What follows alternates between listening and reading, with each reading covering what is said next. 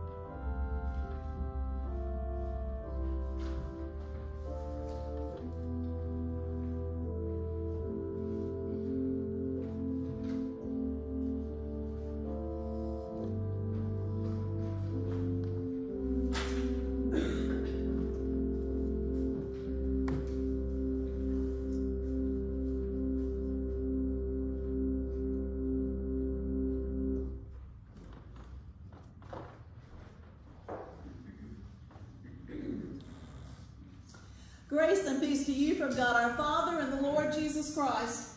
It is a joy to be here on this cloudy day. North Carolina weather, y'all. I'm telling you, I don't know what to do about it. We have the air conditioner on, and then we scoot in here and cut the heat on. So I think next Sunday we're going to be back in air conditioned weather again. So there we go. It is what it is, right? Okay, let's pray. Everybody just take a minute.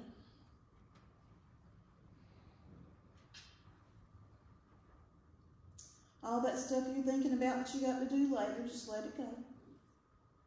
Be fine for a little while. God will hold it. Gracious God, we have gathered here this day to bring our praise and our worship to you. We have gathered here on this day to sing songs of joy and love and hope. We have gathered here on this day to hear your word proclaimed. We have gathered here on this day to be support for one another. Open our hearts, open our minds. Fill us to overflowing. We pray that everything we say and do here on this day would be pleasing to you. We pray all of this in your name, Jesus. Amen. Amen.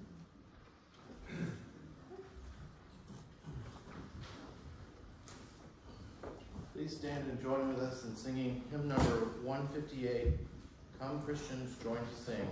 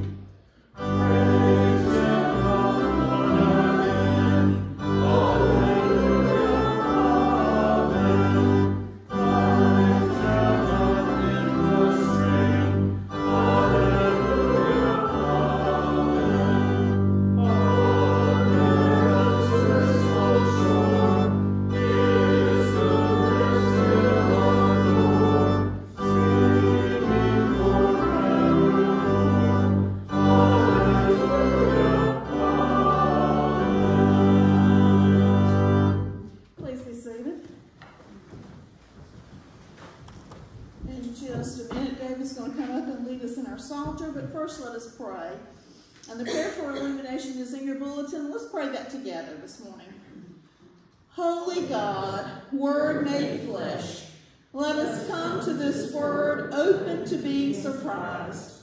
Silence our agendas, banish our assumptions, cast out our casual detachment, confound our expectations, clear the cobwebs from our ears, penetrate the corners of our hearts with this Word. We know that you can, we pray that you will, and we wait with great anticipation. Amen.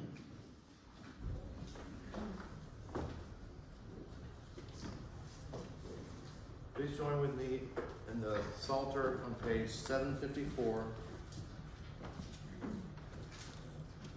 in the United Methodist Hymnal.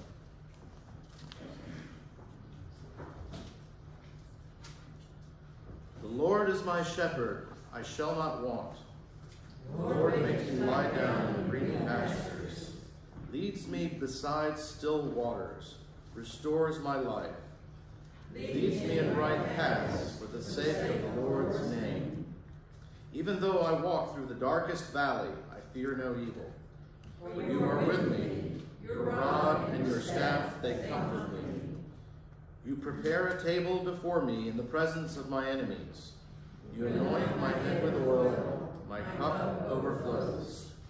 Surely goodness and mercy shall follow me all the days of my life, and I shall dwell in the house of the Lord as long as I live.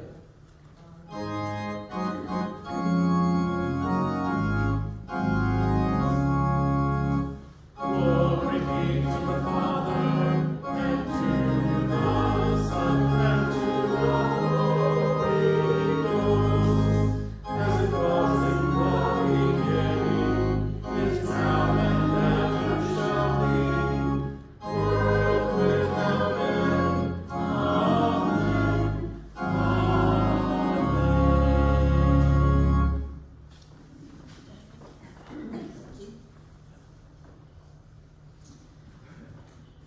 Well, I believe we've got some music coming up now, so I could sit down a little while longer. While they're getting ready for that, let me just give you a moment. Look at these gorgeous roses. I didn't find out about them in time to get this in the bulletin this week, but the Moriartys provided those for today, and if you can't see them where you are, please come up and look at them before you leave today. They are gorgeous and all different colors, and just, I'm so happy to have them here on this lovely day.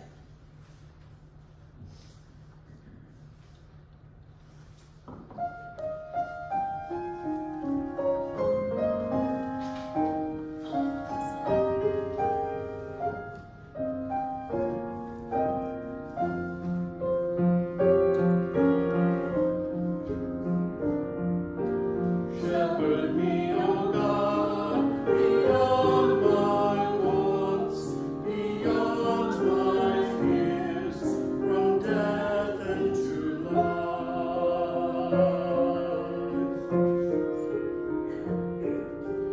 God is my shepherd, so nothing shall I want. I rest in the meadows of faithfulness and love. I walk by the quiet waters of peace.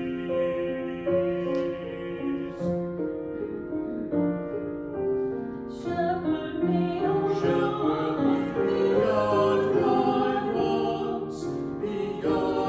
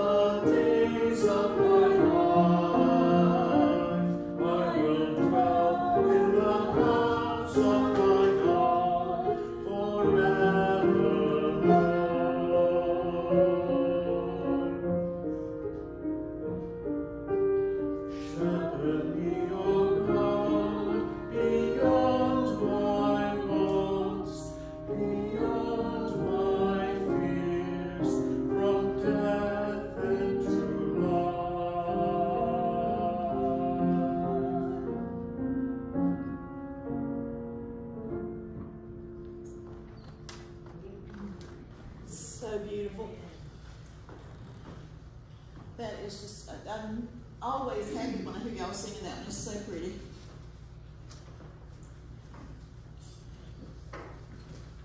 Well, it's that time for our joys and our concerns. If there is anyone out there with a pen that, because I don't see one up here right now, that can write down if any prayer requests you hear from me so that I will have those, I would appreciate it. It helps me a lot to have it written down. It's all right if I get 3 or 4 people to do that. That doesn't matter. It'll be fine. She's got it. I think Melissa's going to write this down for me. So joys and concerns. You don't have, Dolores does. Okay. There you go. She's got 2 pens now. Okay. Joys. Any joys today? That was beautiful. I believe it's Good Shepherd Sunday, is it not? So yay. That was lovely. Even though I'm going in a different direction today, I actually kept the scriptures in there. I felt like we needed for that. So I'm glad I did that. Others? Yes. Me? Yes. I'm thankful that the first crossroad is behind us now. I'm very pleased the way it turned out, and I hope everybody tries to come on the 20th to the next one. It'll be good too. But we had a lot of people from the community, and I saw a lot of people visiting and talking to one another. So I think it was very good. Yay God. That was lovely, and the music was just wonderful. I enjoyed both of the ones that we had, the group and the solo performer. They were both wonderful. Any others? Happy to have my daughter here with me today. All right, yay! We're happy too. Glad you're here. Thank you. Happy to have my mom at 92. There you go. Yeah, that's a blessing. It is. Yes. We had the joy of going to Alabama starting Tuesday for our granddaughter's wedding. Oh, granddaughter's wedding. Okay, so prayers for Peter and Michelle for traveling mercies this coming weekend and a joyous celebration of a wedding. Yay, God. Lord, in your mercy. I believe, go ahead, yes, Tim. Joy for Mother's Day. To all. Happy Mother's Day. We had visitors yesterday that spent all afternoon and into the evening with us, and we were really happy about. Our middle son and his wife and little newborn grandson came. Yeah, he's already a month old, y'all. And they came and spent a lot of time with us. So Poppy and Gigi got a lot of cuddling time in yesterday. So if we seem especially happy, that's probably got something to do with it. Any others? Prayers, joys? Yes. Just that I got a lot done yesterday that I've been putting off and felt trapped, and I got a lot done. Well, yeah, God, for getting things accomplished. There you go.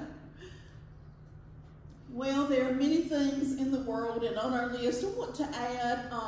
I think you'll see on here that, and for a little while now, we have had Dot's brother-in-law, Eddie Long, on the list.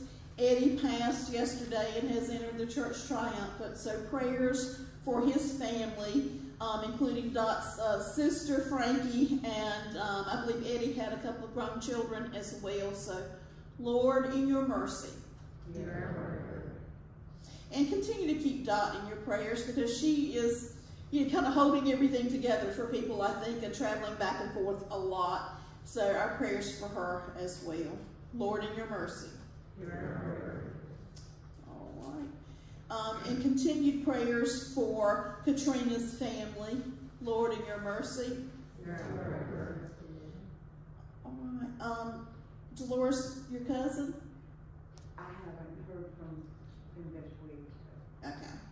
I've got to check on him. Okay. And we continue our prayers also for Ukraine and all the people, as George said a few weeks ago, taking in refugees. That is a lot, but it is needed. So, Lord, in your mercy. All right, well, let's join our hearts. We can't join our hands right now, but let's join our hearts as we take a moment of silent prayer, and then we will move on into prayer and the Lord's Prayer.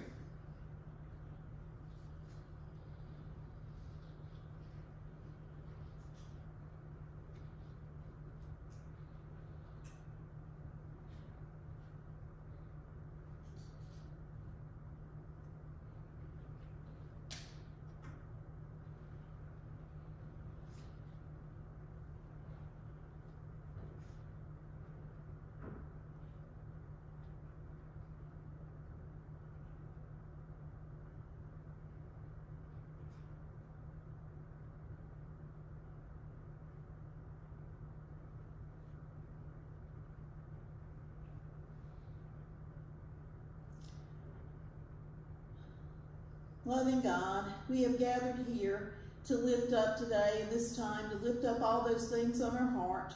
Some we speak aloud and some we only share with you. This is a day that is joyful in many ways, but for others it is also filled with grief and pain for many and various reasons. So we come here today knowing that and lift everyone up to you. We give you thanks for the women in our lives, no matter who they are, who support us, who pray for us, who have the strength to care for us when we need it, those who are always there to laugh with us and hold our hands, for all of those who care for the people in their lives. We just give you thanks for them. We thank you for this time together to share one another's concerns and joys. Let us be the church for each other, the body of Christ. And let us pray now, as you taught us so long ago through those first disciples, the Lord's Prayer, saying, Our Father, who art in heaven, hallowed be thy name. Thy kingdom come, thy will be done, on earth as it is in heaven. Give us this day our daily bread, and forgive us our trespasses, as we forgive those who trespass against us. And lead us not into temptation, but deliver us from evil. For thine is the kingdom, and the power, and the glory forever. Amen.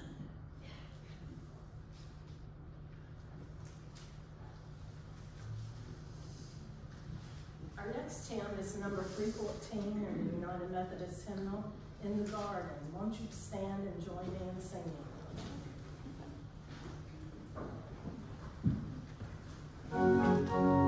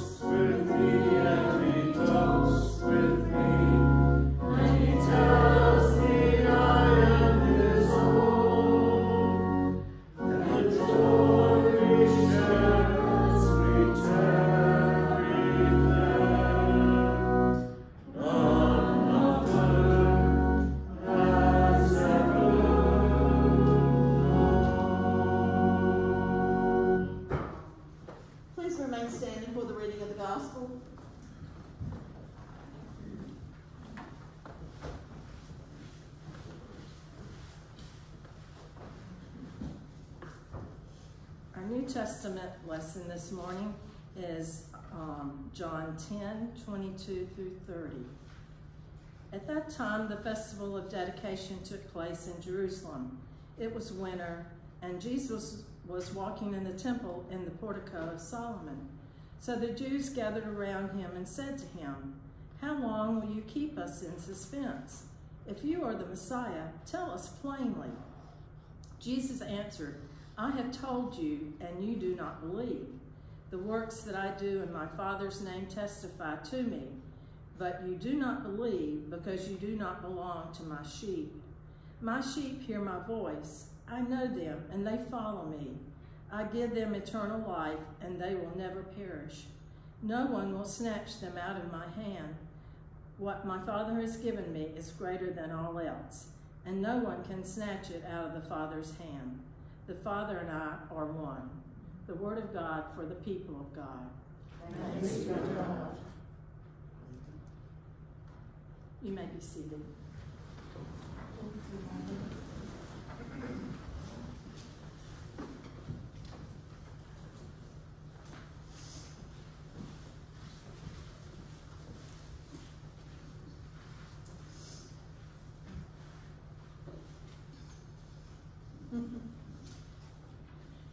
Well, this morning, there's something about a sermon series that I really love. I know where I'm going for the next few weeks, and I can just kind of dig into that. I'm not sure how far we're going to make it today into this one. We may not even finish the first chapter, but at least we will get started. So, let's pause for just a minute and let me pray. Gracious God, here I am. I ask that the words that proceed from my mouth will be the words that you give me. I thank you for allowing me to be here today to preach your word, and I pray that you will be here with me to give me what I need as I need it. I pray it all brings honor and glory to you. We pray it in your name, Jesus. Amen. So, I'm doing something today that in 20-some odd years I have never done before. Now, I know the book, I've read the book. For some reason, I have never preached Esther in a church before. I don't even know how that happened, because it is such a book of strong women. How I've missed doing that, I don't know. We don't see a lot of it, I don't think, in our lectionary. I think there's a snippet somewhere, George, is that correct? That's what I thought as well. And evidently it's on the day where there was always something else that I felt drawn to. But it just seemed like a good time to begin a sermon on the book of Esther. Samuel Wells, who was the pastor at the Duke Divinity of the chapel there for a while, and he was there for part of my time there, not all of it, but a little bit of it. In a book that he wrote, a commentary on Esther, he says that the book of Esther is a story of a people who found, or were finding, I might have tweaked him a little bit, that the Passover story, the story Christians tend to assume is the story of the Old Testament, right? As that's kind of, we have these benchmarks. We see everything pretty much from the cross, right? We're people who, the cross forward is kind of our benchmark, right? The cross, the empty tomb, that's our Christian benchmark. And the people of the Old Testament is the Exodus, right? The Passover, the Exodus, all of those things. But he says that it turned out it wasn't enough. If they were to survive, the Jews had to make their own story. And so this book is a story that, it's a different story.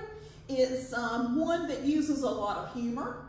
They're talking about some very serious things, and humor is used to help them get through that time in that story. So we're going to be looking at a lot of that over the next few weeks. It is the custom for the Feast of Purim to read this out loud. This is something that was read out loud. It is not read like this. This is what happened back when Azarus lived. It is read like a story. Don't you want to hear all of your stories read with, some enthusiasm, if it takes that or whatever? Well, this one is intended to be read. It's intended for you to laugh in places. It is intended to make you think. It is a story of the people. There are two, at least, very strong women in this story. Now, the name of the book is the Book of Esther, but you're not going to hear about Esther today. In the part we're going to read in just a minute, you're going to hear more about the king and about Queen Vashti. There are a lot of names in this first book, and, you know, I'm probably going to blunder them up. Please forgive me if I don't pronounce them all correctly. It's one of those things where everybody pronounces some of them a little bit differently, so y'all pretend like I know exactly what I'm doing and we'll be fine. David, I'm going to keep you right there because you will laugh with me, and I love that. Every pastor needs a David to laugh with her. So let's read, and then we're going to go back and forth a little bit with what little bit of time we have left this morning. This is what happened back when Ahasuerus lived, the very Ahasuerus who ruled from India to Cush, 127 provinces in all. At that time, Ahasuerus ruled the kingdom from his royal throne in the fortified part of Susa. In the 3rd year of his rule, he hosted a feast for all his officials and courtiers. The leaders of Persia and Media attended along with his provincial officers, officials, and officers. I'm old now. I need bigger print. He showed off the awesome riches of his kingdom and beautiful treasures as mirrors of how very great he was. Ooh, wasn't that nice of him? The event lasted a long time, 6 whole months to be exact. After that, the king held a 7-day feast for everyone in the fortified part of Susa. Whether they were important people in the town or not, they all met in the walled garden of the royal palace. White linen curtains and purple hangings were held up by shining white, red, and purple ropes tied to silver rings and marble posts. Gold and silver couches sat on a mosaic floor made of gleaming purple crystal, marble, and mother of pearl. They served the drinks in cups made of gold, and each cup was different. The king made sure there was plenty of royal wine. The rule about the drinks was no limits. Bottomless cup. The king had 6 months, y'all, bottomless cup. The king had ordered everyone serving wine in the palace to offer as much as each guest wanted. At the same time, Queen Vashti held a feast for the women in King Ahasuerus' palace. On the 7th day, when the wine had put the king in high spirits, he gave an order to Mehuam, Biztha, Harbona, Bigtha, Abagtha, Zethar, and Carcass, the 7 eunuchs who served King Ahasuerus personally. They were to bring Queen Vashti before him wearing the royal crown. Oh, let's just go ahead and stop and talk. Do you know that most of the rabbis and the people who have studied this believe that it was only the royal crown. Wow, I didn't have anything to drink. Royal crown that he ordered she be brought there in. Now hold that in mind.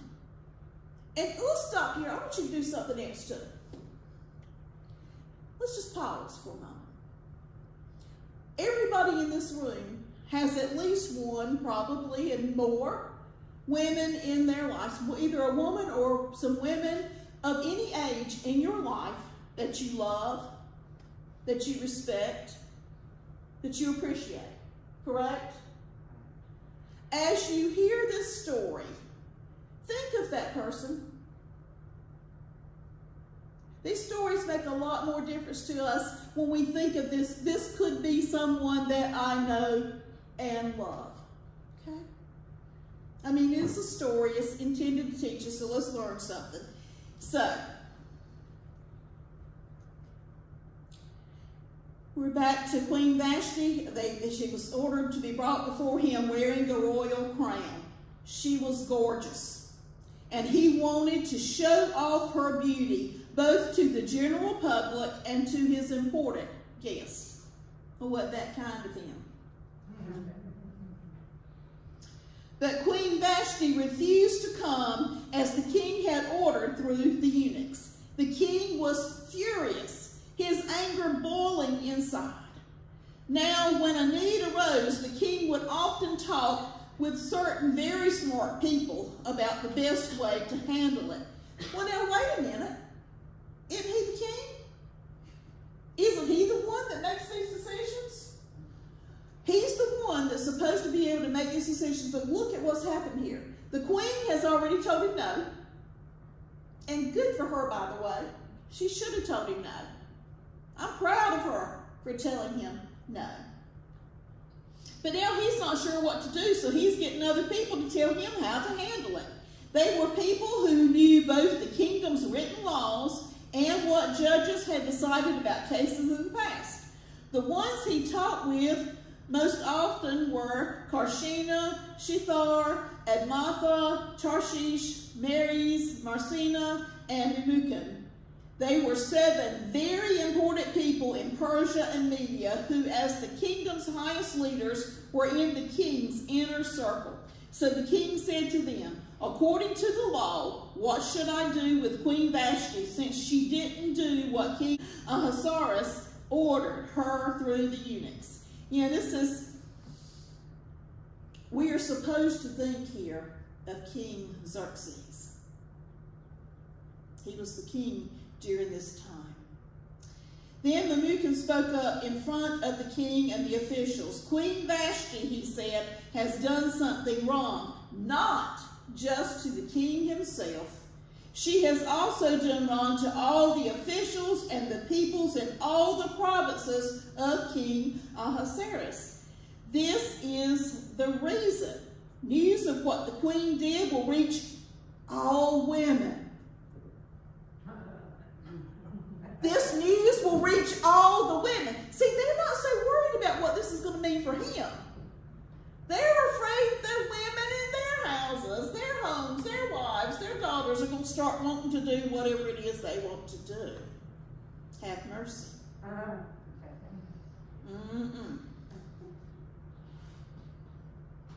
They will say, King Ahasuerus ordered servants to Queen Vashti before him, but she refused to come. This very day, the important women of Persia, Media, who hear about the queen, will tell the royal officials the same thing. There will be no end of put-downs and arguments. Now, if the king wishes, let him send out a royal order and have it written into the laws of Persia and Media, laws no one can ever change. It should say that Vashti will never again come before King Ahasuerus. It should also say that the king will give her royal place to someone better than she. When the order becomes public, the whole empire, vast as it is, all women will treat their husbands properly. There you go. I think this is not anything selfish on their part at all, right? No, of course not. The rules should touch everyone, whether from important family or not. Every single one of them. The king liked the plan, as did the other men. Y'all didn't see that coming, did you? Yeah. And he did just what Memucan said. He sent written orders to all the king's provinces. Each province received it written in its own alphabet, and each people received it in its own language. It said that each husband should rule over his own house. Well, there you go. Bless the king's heart. You know, you can tell that this is a story written to make us think, right? It is a story written to talk about what happened.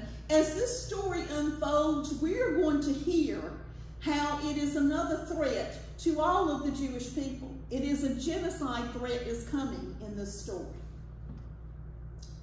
And so now we are learning how Queen Vashti has gotten out of the way so that another queen can be brought in. And that's going to take a little bit of time to do, but they're going to get there. And that's going to put Esther in place for saving her people. So we're going to be talking about that over the next few weeks. But I love that Queen Vashti did not just do what was demanded of her when she knew that this was not good for her. This was not a good thing for her to walk into a room full of drunken men wearing a crown only. Why would he ask that of her? Everything he has, he is showing off. He is just showing off all of what he has, and he sees her as another thing that he owns. So yay for her for standing up for herself, for knowing that she is not property. She is a human being created in the image of God. What you will not hear as we read these stories over the next few weeks, you will not hear God speak in this story. Nowhere will it say, then God spoke to them. Nowhere will you see them stop to pray and ask God what to do. Does that mean God is not present?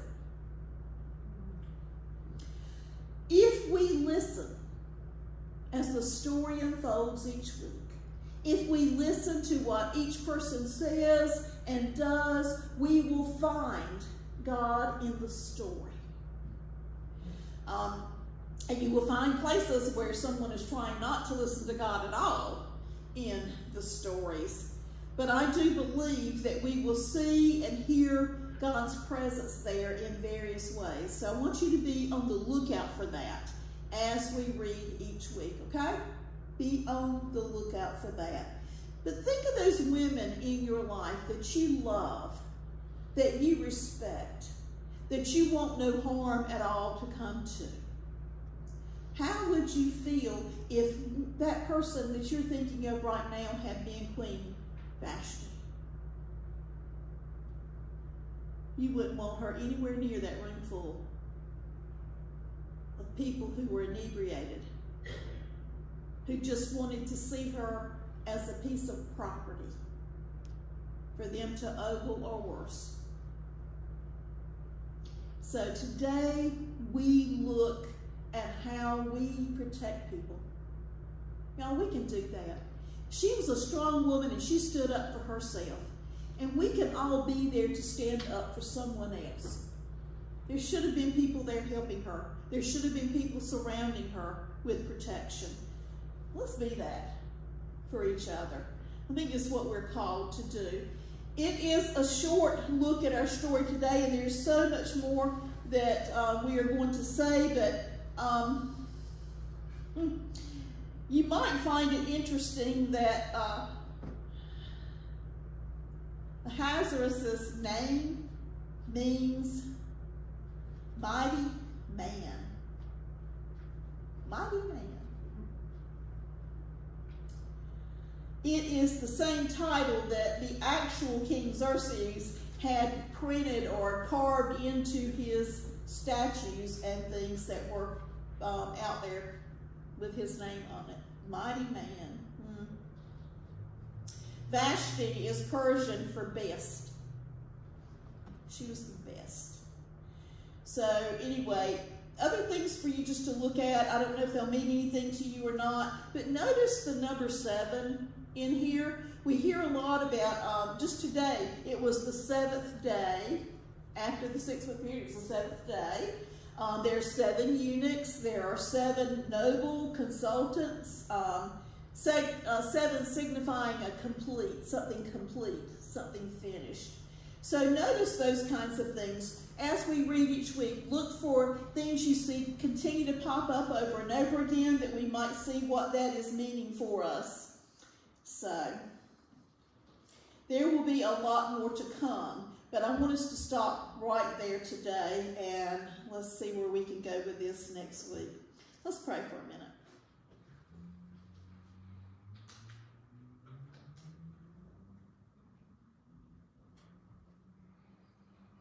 Gracious God,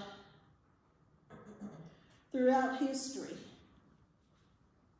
we see instances of genocide. All around us we see people of particular countries or religions, cultures, who others want to erase. It happens time and time again. For the Jewish people, this story gave them something to hold on to. This is a story of hope, of remembering. This is a story to celebrate. This is a story where they win.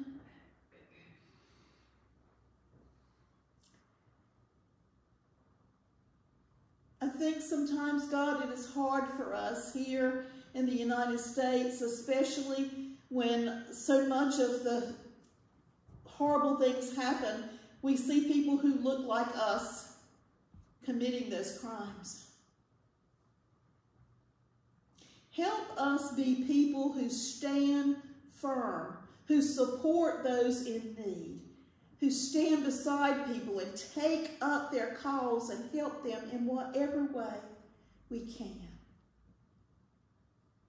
Give us courage like Vashti had. We'll see Esther find a different way to stand up and change things. So help us learn from both these strong women in the weeks ahead. And help us today remember all the strong women who surround us in our lives, that we might give them respect and love, that we might support them. We pray all of this in your name, Jesus. Amen.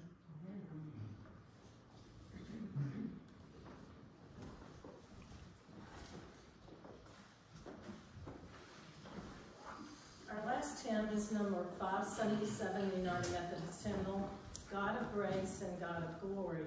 And we'll be singing verses 1, 3, and 4.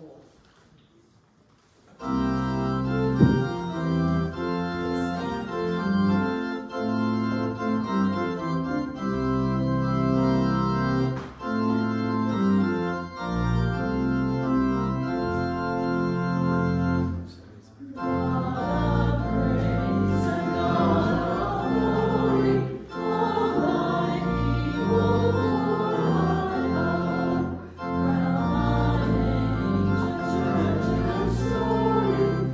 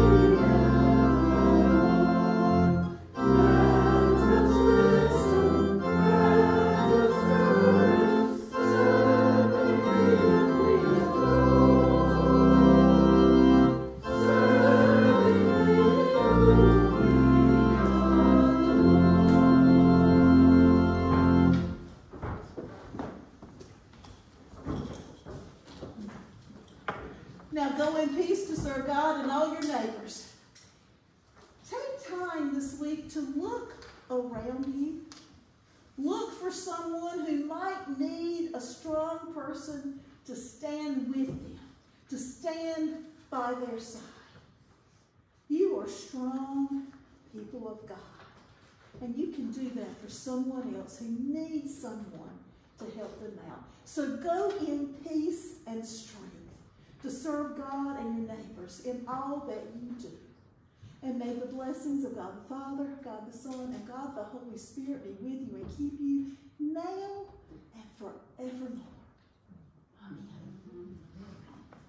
Amen.